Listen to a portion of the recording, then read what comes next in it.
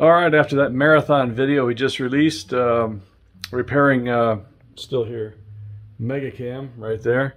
I thought we'd do a quick one on sharpening drill bits. I got one down here that's bigger and needs to be sharpened. It's pretty ugly.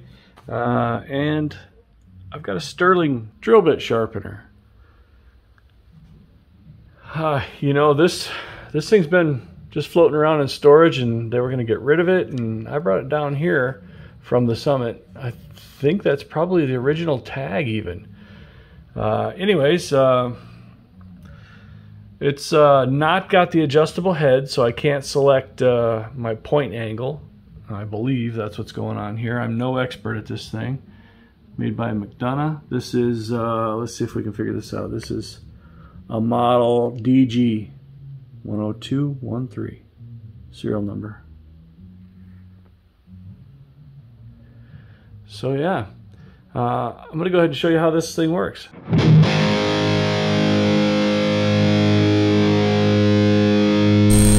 Okay, I said that this thing didn't have the ability to adjust the point angle. This is a bit that was sharpened on this machine not too long ago. And if I look here, this is the point angle right there. This is 60.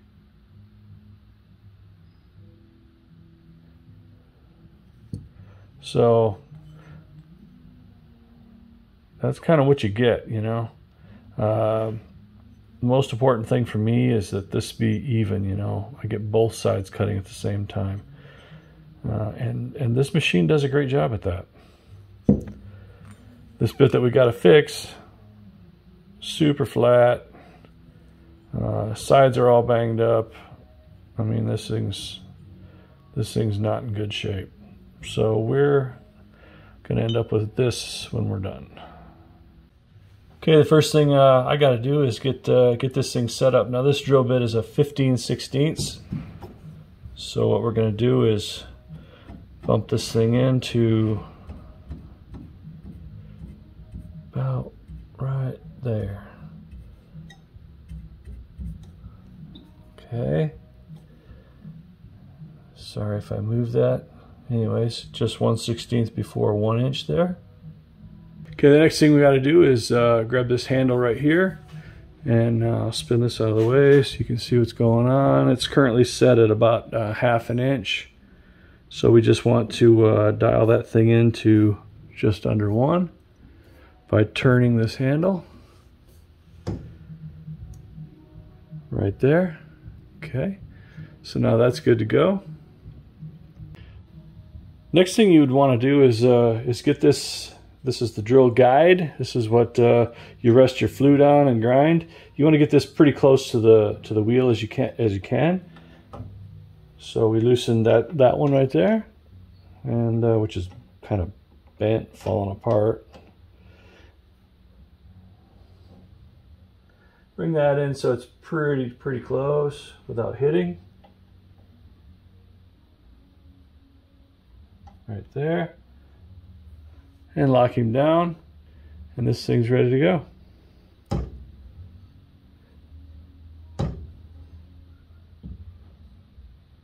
Okay, next we want to take our scrappy old drill bit and put it in there so that the flute is resting on this little guide right here.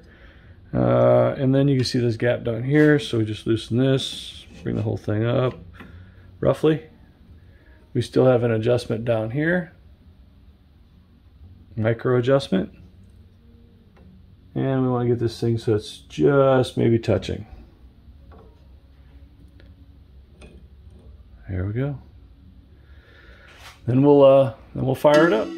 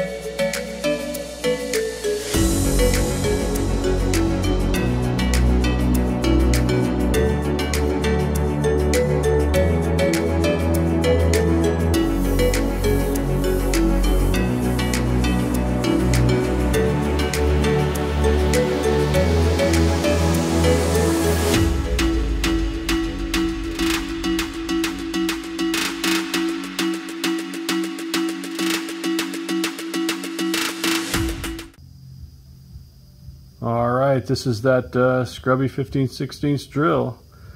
Yeah, you can see the relief angle.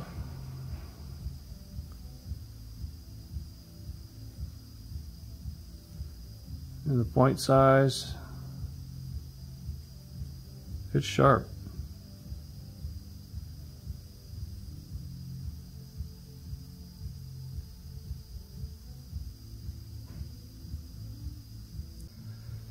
Okay, we've got a chunk of aluminum mounted in, just some, I don't know what it is, just some old scrap piece.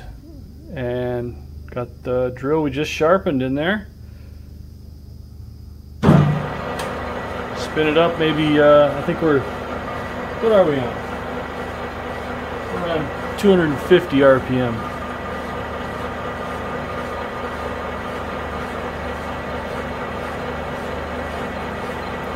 No pilot drill. Just feeding in.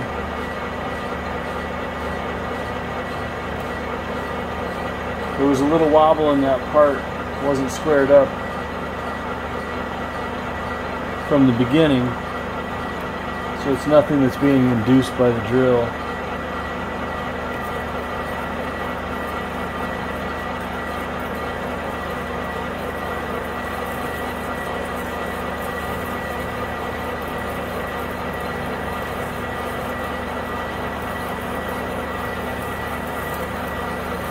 Chip coming off the backside.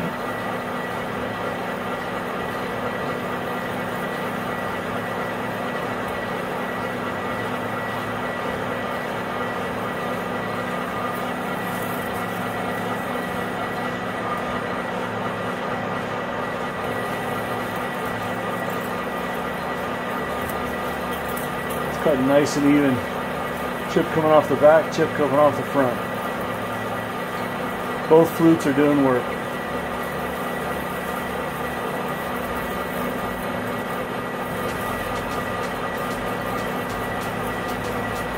So that's it. This thing's supposed to be the most simple, durable, widest range. This thing can drill or can grind a 1/8 all the way to 2.5, and you can go up to 3" with some additional adapter thing.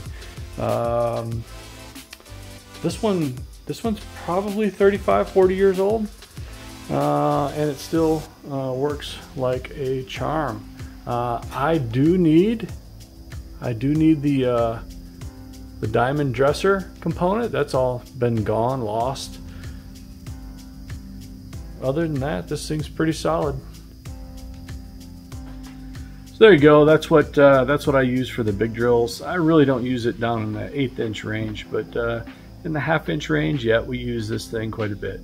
And then of course the big drills we grind on this thing. For the little drills, I just replace them. It doesn't make any sense to me to try and save a tiny drill, and I use a lot of that stuff here.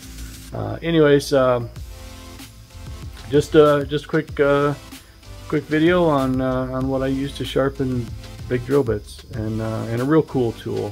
If you can find one of these things at auction. The company is still around. They still make this stuff. So if anybody sees my video from McDonough, I think it is, that still makes this thing, I could really use a diamond attachment. Anyway, like, subscribe, stay tuned. More videos coming.